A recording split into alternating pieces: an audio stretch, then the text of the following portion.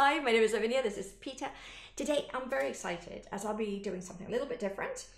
I'm going to be teaching you how to play Catan Console Edition in collaboration with Dovetail Games, the publisher. Catan is a game that has introduced many to the hobby, and the console edition developed by Nomad Games makes it even easier to get started. If you enjoy my channel, consider subscribing and clicking the like button and the bell to get notified when I post new videos. It helps a lot.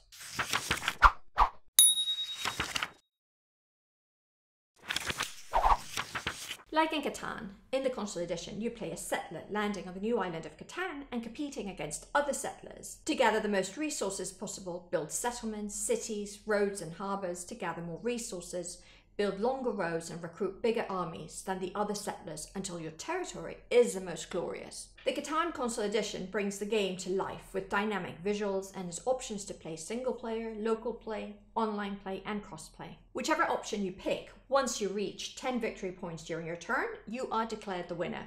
The great thing about the console edition, apart that the setup is done, is that you have setting options to customize the game to play exactly how you like.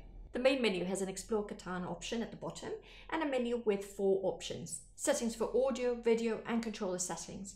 Library to learn about all the components of the rules. Profile to join the Dovetail community, and play to select your play options like quick play or games you can configure the way you like. You also have options to play online, so you can play remotely and even cross-play between Xbox and PlayStation. If you prefer, you can also play locally, solo, against the dynamic AI. You also have tutorials, interactive guides and almanac to teach you all you need to know about how to play. You can configure your character name and picture, your color, as well as dice and hex designs. You can play locally with up to 4 friends in one screen, but everyone can easily add a second screen like a phone to keep your resources and development cards private. Once you've selected your preferred options, you can start to play. The game starts with a random map of the island you compete to settle. It's always made up of 6 different types of terrain. There's 4 forests that produce lumber, 4 pastures that produce wool, and 4 fields that produce grain. And there's also 3 mountains that produce ore and 3 hills that produce brick. And finally, there's 1 hex of desert that produces nothing but trouble. On top of the terrain are 18 numbers, 1 for each hex. The 6 and 8 are in red because they're more valuable as they're more likely to roll. That's also why they have 4 dots. The more dots a number has, the more likely you are to roll it. You're almost 5 times more likely to roll a 6 or an 8 than you are to roll a 2 or a 12. There's 6 types of harbour also placed around the island randomly. There's 1 for each type of resource to trade exclusively that resource. On the other harbours, you can trade any type of resource. The rubber starts on the desert hex, and now you're ready to start. Each player will place 2 settlements and 2 roads at the start of the game. All players roll the dice automatically to decide who will go first to place their first settlement and first road. The player who rolled the highest starts placing a settlement and a road next to it. All players start with 5 settlements, 4 cities and 15 roads in the colour you picked. You can always refer to the cost of these buildings by checking the reference card. Roads always have to start from a settlement or a city. Keep in mind the numbers on each hex. It's probably best to avoid placing your first settlement near a 2 or a 12. Then, one after the other, each player places their first settlement and road. Settlements cannot be placed next to one another. They must be at least 2 roads apart. The last player places both settlements and roads one after the other and receives the resources for the second settlement. Then players place their second settlement and road in reverse order. Each player receives resources from each hex surrounding that second settlement. When the first player has placed a second settlement and road, you start the game by rolling the 2 dice. The result indicates a hex and a resource, unless it's a 7 and it activates the rubber. If it's a resource, all players who have a structure next to it gain that resource. 1 resource for each settlement and 2 for each city around the hex or hexes. If you're playing with a second screen and the resources don't appear immediately, just refresh the screen, but they usually do. If you roll a 7, 2 things will happen. First, if any player has 8 or more cards, they must discard half of them rounded down. Also, the active player places the rubber on a new hex and steals 1 card from one of the players surrounding it. The rubber will also block that number while it's there. If that number is rolled, none of the surrounding structures will collect the resource. Now it's time for the active player to build roads, settlements or cities, trade with other players or the bank, or buy development cards. To build, you need to pay the resources to the bank for each structure as indicated on the building cost card. For instance, you must pay 1 lumber and 1 brick to build a road, then place the road on the map. You can only build 1 road per segment, and it must always start from one of your settlements, cities, or another road. There's also a way to score 2 victory points for the player who builds the longest road. As soon as your road is at least 5 segments in length, you automatically score 2 victory points.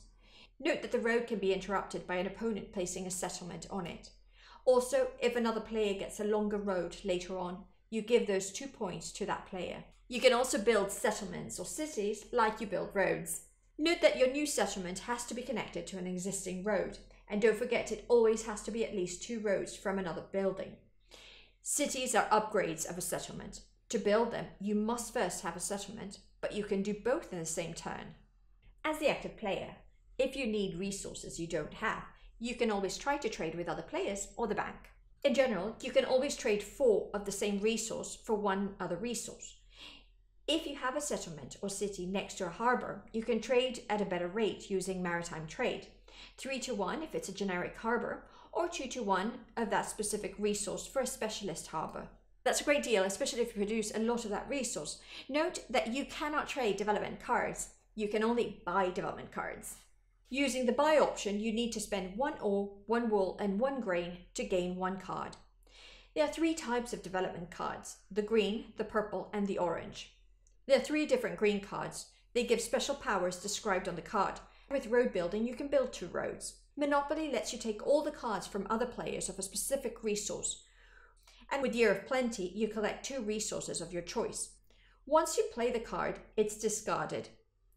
You also have purple cards. When you play them, they count towards your largest army. If you are the first player to have played 3 knights, you collect the largest army card and gain 2 victory points. Just like the longest road, if another player gets a larger army later on, you give those 2 points to that player. Note that the knights can also be used to move the robber without the need to roll a 7, but players do not lose cards if they have more than 7 in their hand. All development cards can be played before you roll the dice, but it's really only the knight you would want to play that way. Then finally, there are a few orange cards which are worth 1 victory point. You only use them at the end of the game. You cannot play development cards you've just bought this turn, and you can only play 1 card per turn. Once you've done everything you need to do during your turn and you have not reached 10 victory points, it's the next player's turn. If a player reaches 10 victory points during their turn, the game stops immediately and he or she is declared the winner. Remember, you can play the orange cards as soon as you buy them, and you can play all of them at the same time. So for instance, you could have 8 visible points and pick up a second orange card, share it at your turn, and you've won Catan. Let me give you a recap of the points you can earn during the game. You score 1 victory point for each settlement, 2 victory points for each city, 2 victory points on the longest road or the largest army, and 1 victory point per victory card. There's also a cool leaderboard feature in the console edition. The more you play, the more you win, the higher you get ranked on the board. There's also a deluxe version of the Catan Console Edition. You get everything from the standard edition, plus custom dice skins and hex frames, and also 5 new Catan maps taken from Catan World Championships. You can use these maps to play against AI, your friends or family at home, or online. Now, my tips to win a Catan Console Edition are: place those 2 first settlements carefully, balancing the resources, the numbers, the harbours, to ensure you get that production going as quickly as possible. Keep in mind that lumber and brick are more important at the beginning of the game, and ore and grain towards the end. Harbours can help a lot.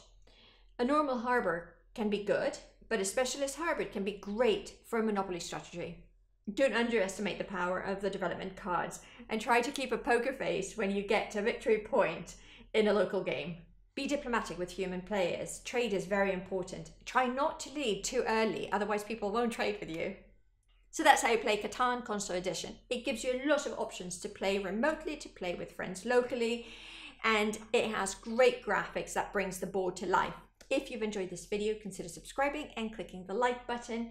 And if you enjoy my content, consider supporting me on Patreon. The link is right here. We'll make more games easy soon. Bye now.